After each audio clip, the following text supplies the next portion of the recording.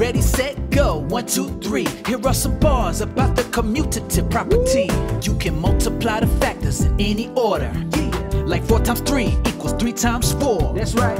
The product either way is exactly the same. Commutative is this property's name. Now let's move on while we've got the chi with the rhyme about the associative property. You can group the factors in any order too. That's right. Like 2 times 3 times 4 equals 3 times 4 times 2. They have the same product when you solve through. That's the magic the associative property can do. We use the properties of multiplication when expressions need evaluation, or when multiplying in equations, cause they can help us with our calculations.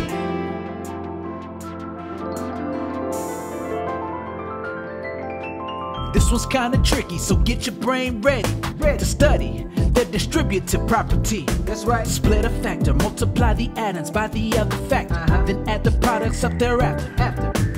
8 became 3 plus 5, but times 4 stayed the same. Distributive is this property's name. Now let's introduce one that's easy peasy. It's time to look at the identity property. The product of any number and 1 has that number as the solution. For example, 3 times 1 equals 3.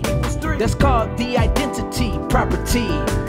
We use the properties of multiplication when expressions need evaluation, or when multiplying in equations, cause they can help us with our calculations.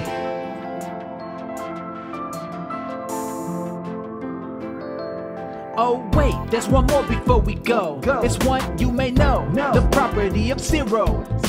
The product of any number and 0 will have a product of 0 to show. For example, 5 times 0 equals 0.